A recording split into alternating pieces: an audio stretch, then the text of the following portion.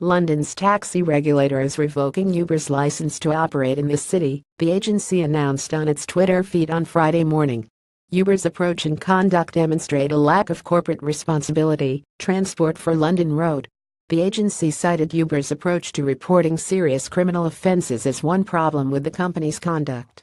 It also pointed to Greyball, a controversial software program Uber allegedly used to mislead regulators about the locations of its cars, making it more difficult for regulators to ticket Uber vehicles.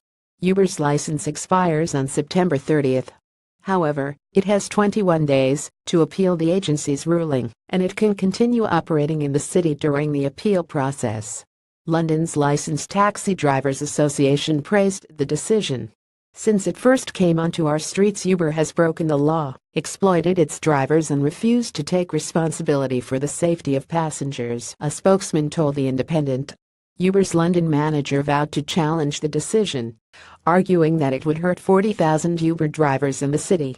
To defend the livelihoods of all those drivers and the consumer choice of millions of Londoners who use our app, we intend to immediately challenge this in the courts, he said. In the last couple of years, Uber has had an acrimonious relationship with regulators across Europe. 2 years ago, French regulators arrested 2 Uber executives, and Uber was fined in France last year for running an illegal transport service.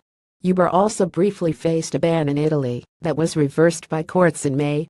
Uber has faced bans in Germany and Spain but was able to return to both countries after agreeing to employ licensed taxi drivers. This post originated on Ars Technica.